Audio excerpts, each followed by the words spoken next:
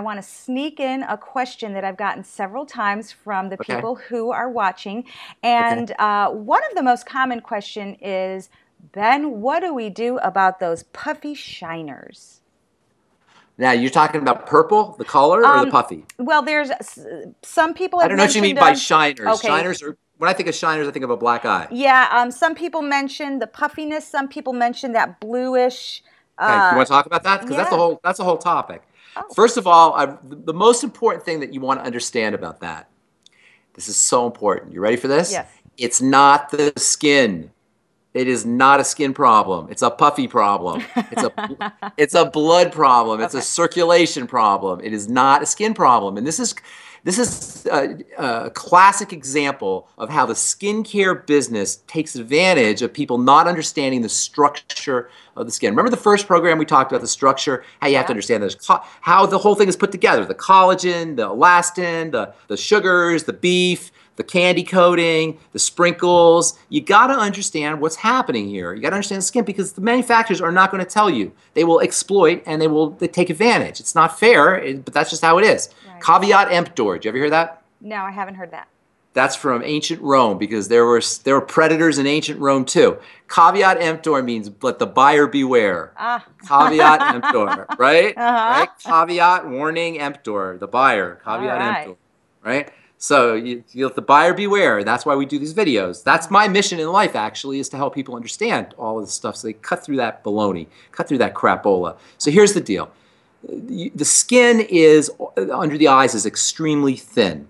It's one of the thinnest places in the body. It may be the thinnest place in the body, okay? So you're seeing a window to your circulatory system when you look through in this area here. If the blood is sluggish, you're going to start to get leakages. You're going to start to get pigments starting to leave, blood cells starting to leave. It starts to leave a kind of pigmentation in that area.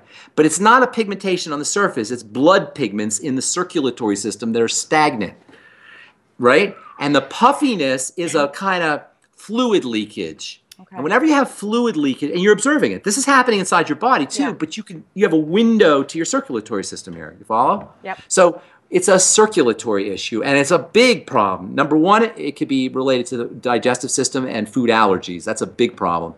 You know, when the immune system is activated through the digestive system, the entire immune system, the entire body becomes activated. It almost like it puffs, the body puffs up under stress, under all kinds of stress, whether it's immune stress or it's long-term chronic stress. There's a puffiness that takes place. Now, if it happens long enough, you'll end up wasting away. But the first beginnings of that stress reaction, that immune reaction, is a sort of puffing up. And it shows up in the various tissues of the body. So you're seeing the manifestation of a sluggish circulation, first of all, it could be an activated immune system, or it could be a combination of an activated immune system, you know what I mean, like Yeah. the defensive response to something you're eating usually. Kids will get this, by the way. Yeah. You'll see kids, right? That's usually dairy or grains or something like Lots of that. kids. The kids are so puffy nowadays.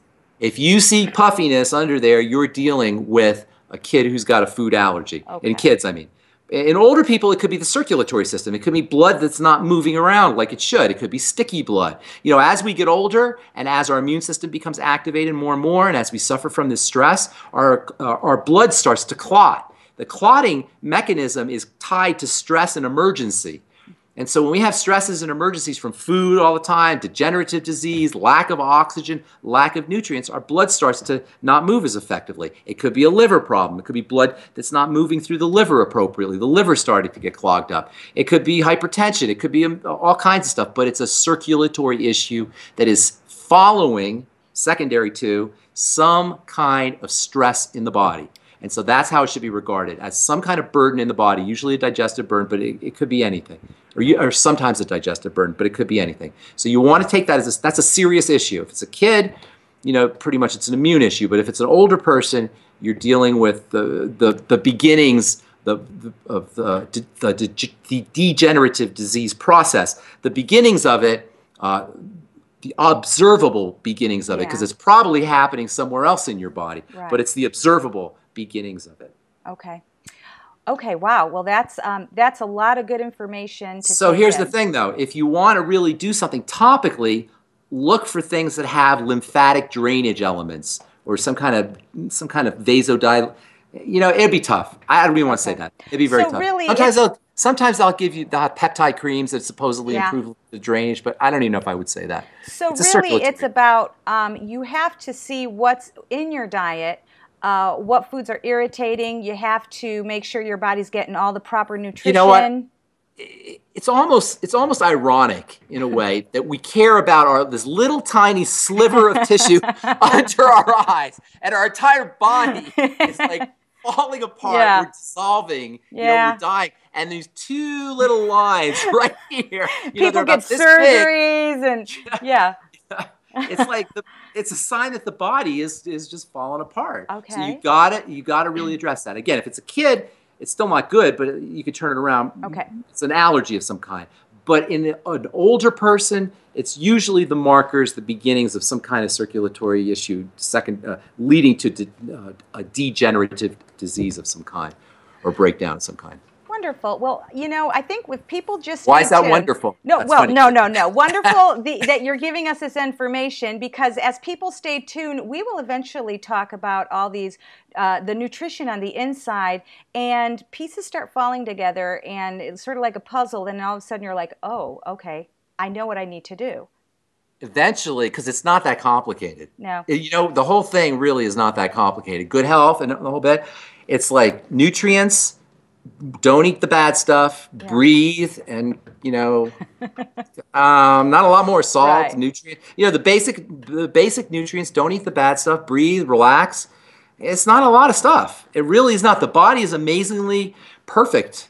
It doesn't really need much. It just needs the raw materials and some detoxification and some oxygen, and that's basically it. What's sad is that it's not a lot and it's not difficult, but most people are really hurting in that area.